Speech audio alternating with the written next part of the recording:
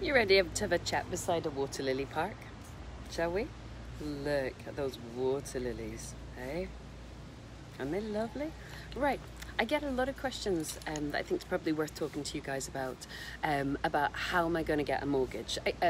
These are the early stage questions that people just don't know about until they've been in the business for a while. So how are you going to get a mortgage? You're going to get a great financial advisor. How are you going to learn about the mortgage market? You don't need to enormously. I mean, obviously do the basic, do the rudimentary, but basically it feels scary before you get buy-to-let mortgages. It feels like this is a club that you're not yet allowed to get into, doesn't it? It feels like, well, I'm not quite sure how is this possible.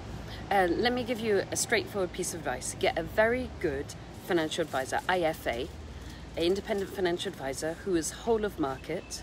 And when you speak to them, when you interview them, I want you to ask them, if I'm an interesting case, if I don't necessarily have a full job or, whatever your case is, find out what they do about it. If they're like, well, computer says no, they're not your financial advisor. If they're the kind of person that says, right, what I'm going to do is I'm going to pick up the phone to the BDM, the business development manager, to the operations director, to the sales director, to the chief exec, to any sort of key named individual where they can discuss your case, the chances are you might have a fighting chance of having a very good financial advisor there. So get yourself a human, not a computer, and recognize that in property you need to build a whole bunch of A-listers, don't you?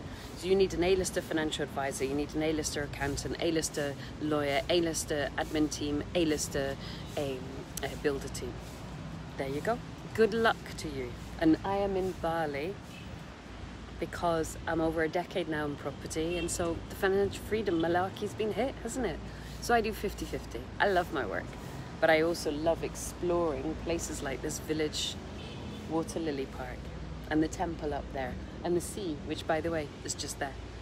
Have a good day.